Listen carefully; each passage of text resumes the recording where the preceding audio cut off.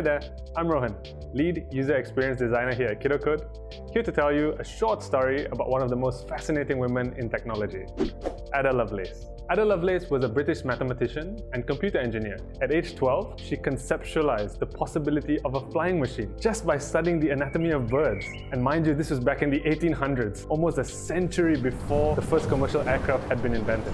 But of course, today, Ada is more famously known around the world as the first computer programmer who developed a program for Charles Babbage's mechanical computer, the analytical engine. There's even a programming language called Ada that's named in her honor and was developed in the 1970s. So there you have it. Happy Ada Lovelace Day, everyone. Here's to Ada, and may her story be an inspiration for all of you young minds out there looking to change the course of our future.